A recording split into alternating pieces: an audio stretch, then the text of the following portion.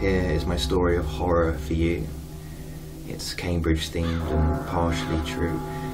I have an open mind to ghosts and ghouls on Hallows Eve. Apparently people have called me sceptical, but I find that hard to believe. But something scary did happen one night, and the story won't take long.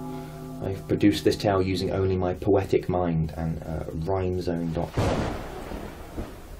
It was a cold October evening and I was feeling dour. I tried my best to live in the moment, though only for my allocated quarter of an hour.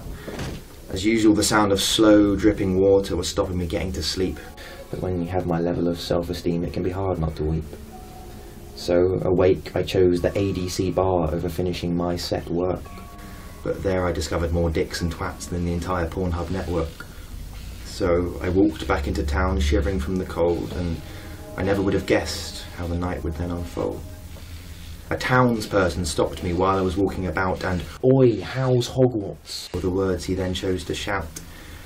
Now, I've encountered this kind of abuse before, maybe once or twice. And when it comes to slagging a student off, I do have some advice. If you want to insult our university, personally I would not compare it to one of the best things about all our childhoods. I quite like Harry Potter. As a kid it was rather fun. I mean, you may as well use The Fresh Prince of Bel-Air, Thorpe Park or Jungle Run. Robot Wars, My First Wank, any of those would have done, assuming your aim was to evoke nostalgia from the year 2001. If you wanted to levy a proper critique, any of these would pass. State school access, sexist swap culture, we're not allowed to walk on the grass. But as a Cambridge student I must be careful not to be mocking or snide.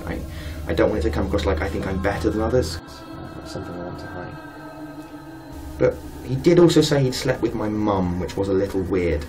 But again, that insult's not really something that I've ever feared, because upon questioning he claimed that it was consensual, enjoyable and such, because apparently she was begging for it, so wanted it that much. So I can't really see a problem there. You've both had a lovely time. I feel sorry for my dad, but so into his golf, to be honest, I doubt he minds. So that's my tale of horror. I hope you weren't too scared. Thanks for watching to this point. It implies you've at least slightly cared. I didn't write a proper column this week. I didn't have the time, so I just found some of my old stand-up material and tried to make it rhyme. I'll do something different in a week or so, answer some bigger questions like, was Henry VIII good or bad with women if he had that many wives? Why have so many of the cats I've run over already used 8 of their lives?